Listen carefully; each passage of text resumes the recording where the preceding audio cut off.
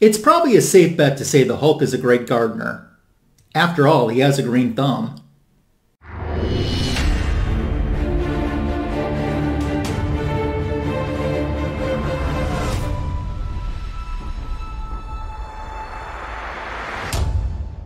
Whether you come for the jokes and stay for the books, or vice versa, I'm happy that you're here for this Comic Book Editions video today, and I welcome you.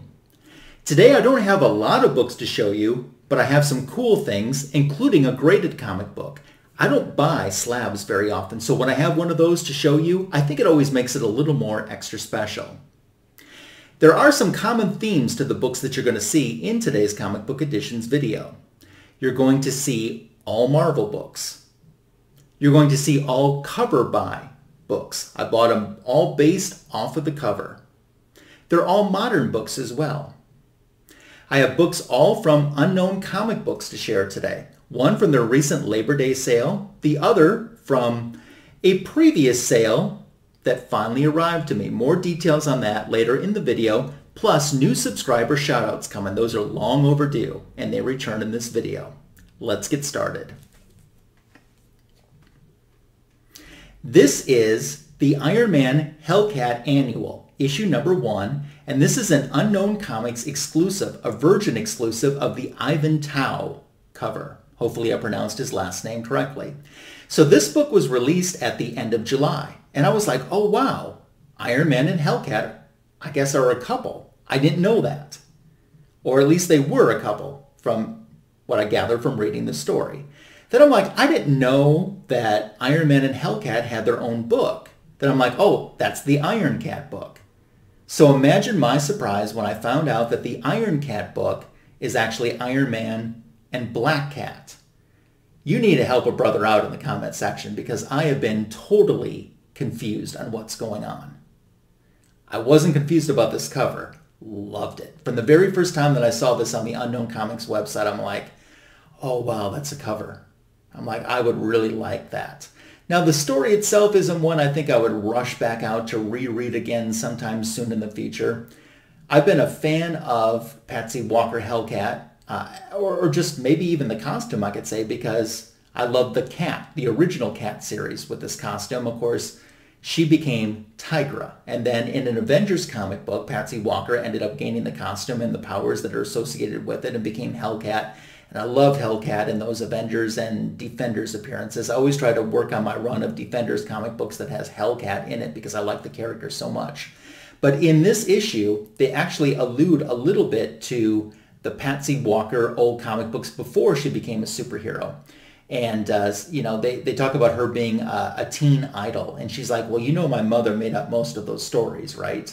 So I like that little bit of a nod that they gave to the original comic book in this issue. So help a brother out and let me know, okay, what's the deal here? What was the deal with Iron Man and Hellcat, Iron Man and Black Cat? I literally was shocked to find out that Iron Cat is not a Hellcat Iron Man comic book. So you got to fill the brother in and let him know what's been going on with those two characters. That's a pairing I wouldn't see coming, but when I think about it, I'm like, yeah, I could see that pairing work a little bit, Tony Stark and Patsy Walker. So this is the book that kicks off our Comic Book Editions video today, the Unknown Comics exclusive. So up next, I'm going to show you the book that prompted me to purchase from their Labor Day sale, which was a great sale. But when I saw this book and the price they had on it, bingo, I'm buying. This is Hulk, and I believe this is volume 4, issue number 1. So Donny Cates wrote this, Ryan Ottley did the artwork on this. I've heard a lot of people rave about the Donny Cates run on Hulk, and this is the first time I've read any of it, but from this issue alone, I could see why people were raving about it. It's really good. The artwork's good too. The Ryan Ottley artwork is really good, but I like how they kind of made Bruce Banner more of a menace than the actual Hulk, and that kind of interpretation on that. So I might try to get caught up a little bit to see what's going on in this run. But just based on one issue alone, and usually the first issue, you know, setting up the new story and everything is kind of slow. I didn't find that with this at all. This is the 1 in 100 Hidden Gem incentive. I love Hidden Gem covers, and you're going to see another one in this video too. And this one was done by Herb Trempe. The very first time I saw this, almost a year ago when it was released, I was like, oh, look at that. I would love to own that. And now I do own a copy. Correction, now I do own 2 copies. Yeah, I ended up buying a second copy. This is one I'll probably just hold on to for a while, and maybe I'll flip it and end up getting a book that I want. Or who knows, it might end up as an A-OK or a prize win on my channel sometime. I'm not sure the status of the second copy, but this one copy is staying in my collection for sure. I've seen other people in the YouTube community have this book, especially I remember watching Noshhead and his live feed, and I think he has or at least had 2 copies of the book as well, of this cover. And when it first came out, it was selling in the $100 range, and the price has gone down a little bit, maybe $70, $75, but even that I'm like, I just don't think I want to spend that much just on a strict cover buy. But the price really went down for this Unknown Comics sale, so much that I couldn't bypass it, and I'm glad I didn't. The only thing that I think that would make this cover even more special would be if Lou Ferrigno signed it. Imagine this signed either in a green or purple Sharpie by Lou Ferrigno. That would be pretty awesome. I'm kind of hearing, though, that Lou Ferrigno's prices are pretty high for an autograph. I met him like 20 years ago at a Wizard World convention in Chicago. So he was at the Wizard World Madison convention, the last one that they had pre-COVID that I went to. But I didn't meet him. I had already met him, already had the autograph. But I wouldn't mind, maybe getting this and, of course, get it CGC graded then, too, with the verification on it.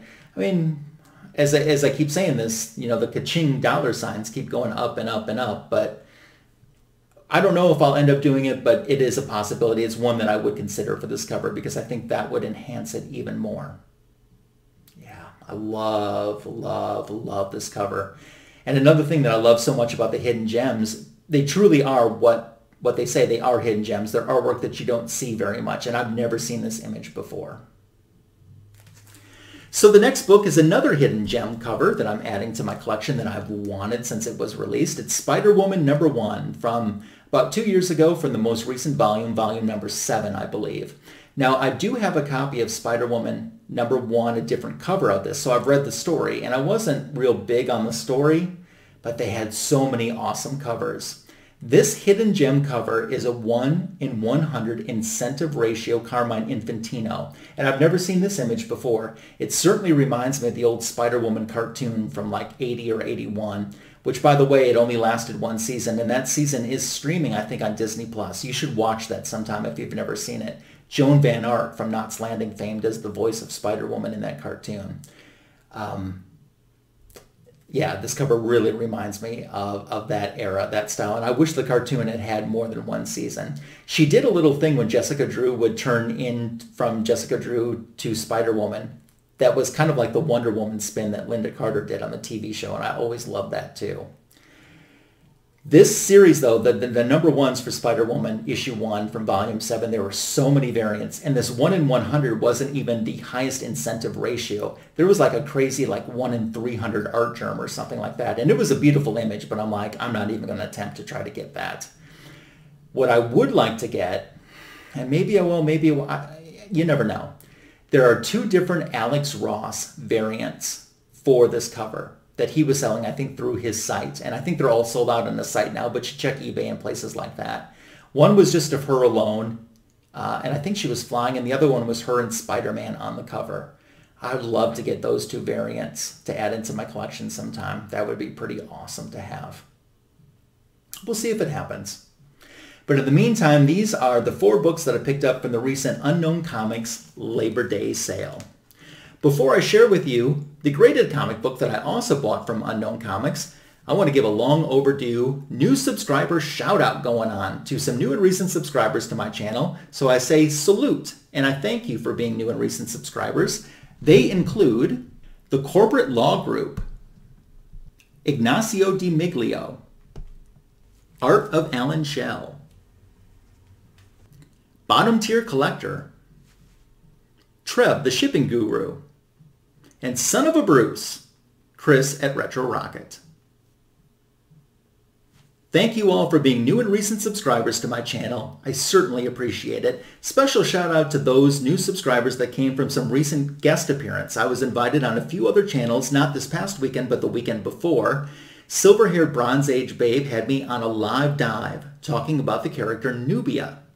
And then Gary B, the casual comic guy, had me on the 1011 program with Metarog co-hosting. I had so much fun on both programs. If you missed them, they're archived in the collaborations folder on my YouTube channel, so you can check them out there. But thank you to those new subscribers that came from my appearances on those channels. As I said at the beginning of the video, I don't buy a lot of graded books all the time, but it was July of last year that I thought, you know, I want to get some more graded comic books, I think, into my collection. Maybe I should start pre-ordering. So that's exactly what I did. And the book that I chose to get is finally here. It's X-Men, The Trial of Magneto, issue number 1.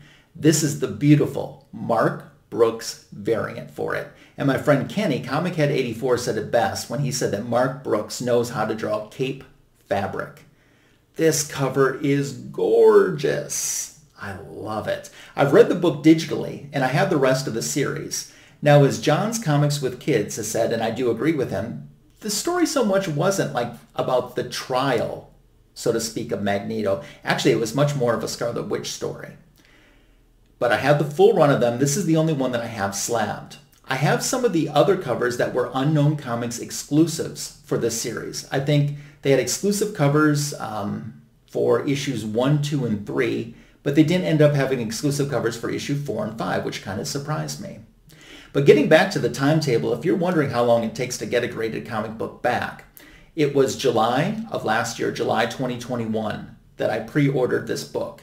The book released in mid-August of 2021, and then immediately was sent to CGC for grading. It was guaranteed to come back as a 9.8.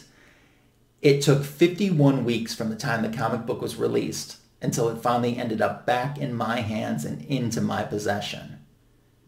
Wow. I'd say they're backed up. It's worth it, though, to have in here.